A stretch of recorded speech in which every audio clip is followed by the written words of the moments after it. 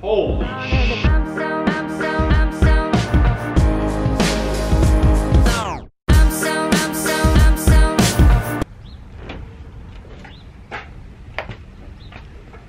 I'm going green. Very, very green.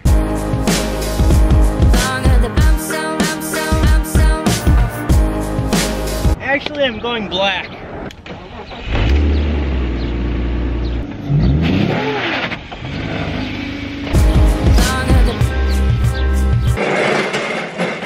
Unfortunately, I have to get my landscape on.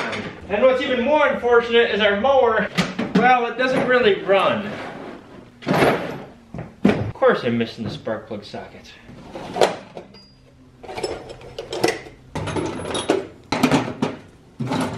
You wanna know an easy way to tick off a mechanic?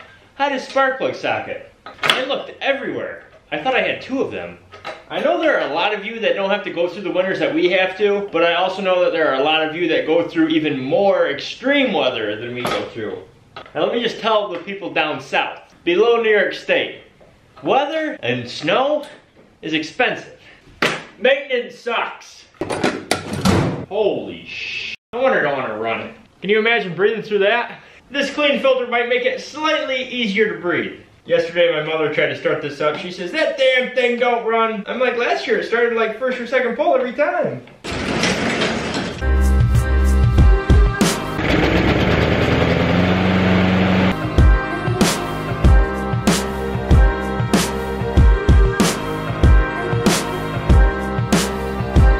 I am here with Jake the Toilet Snake. What's up, guys? We are going to hopefully work on this GS1000. We're looking at the points here and the condensers, and this whole plate is just completely jerry-rigged. Well, first of all, we have a lot of corrosion. We have a nut here, we have a nut here, and then a washer here. Like, there's no consistency here. The only screw that probably is the original screw is this flathead right here. That looks like it's gonna need some work. As you saw when I did buy this bike, it had compression. What were the numbers, Jake? Do you remember? 110. 110! Woo-hoo-hoo!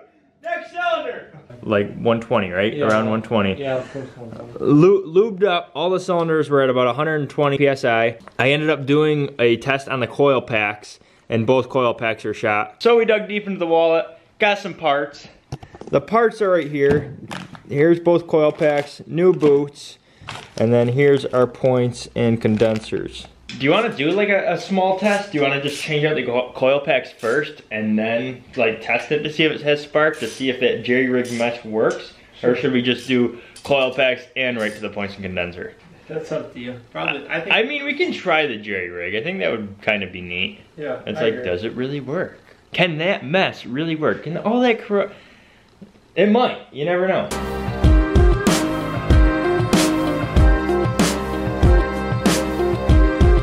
You screwed up my boot, buddy. Yep. It wasn't even connected. Maybe that's why that one didn't.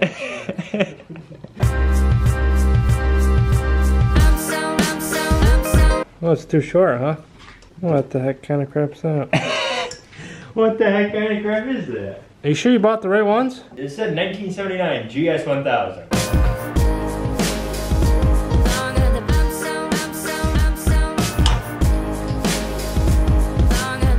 These should be the outside wires. All right, Jake, now I'm gonna turn this over. You're gonna put your tongue on this. Yeah.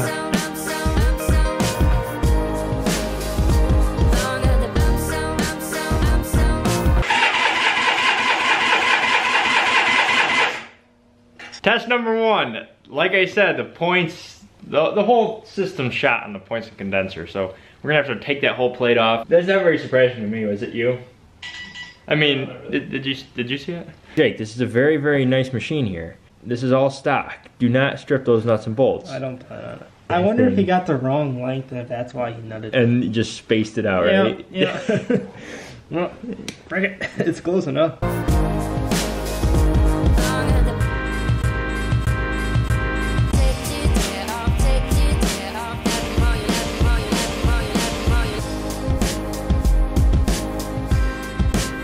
We got some issues. parts. This bike was made in 1979, okay? It's not surprising that aftermarket parts don't line directly up to the previous parts. Let me just show you. Here are the original parts to this bike. As you can see, it has 2 holes for 2 screws to go into, where the new parts I purchased only have 1 space to screw a screw into.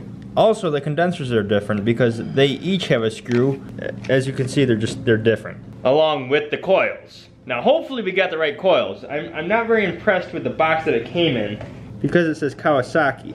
But then on the receipt it says GS1000, which this is a Suzuki. So I was kind of hoping by punching in the year and punching in the model of this bike and doing a quick online search that I could find the right parts. As you can see, this doesn't directly bolt in. The receipt says it's the right part, but the box doesn't. Should I email them? I think I'm much further ahead by sending the other ones back and using a similar style to this. Otherwise, I'm gonna be out a lot of time, and I just wanna get this engine running. I wanna get this engine firing on all cylinders. Otherwise, I'm gonna have all this time into fabricating, and we won't be anywhere. You're still gonna have a lot of fabricating time when you just throw that into the game. Yeah, I guess. So time saved here will help us later on. So I guess I'm out of luck, but Jake's in luck. I got this beautiful Jake's shop sign from Mr. Miles.